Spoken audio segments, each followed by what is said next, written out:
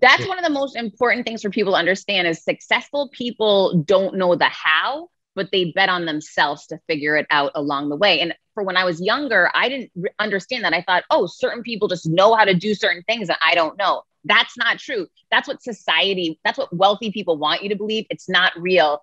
The real success comes from stepping into the unknown, taking the risk and figuring it out along the way.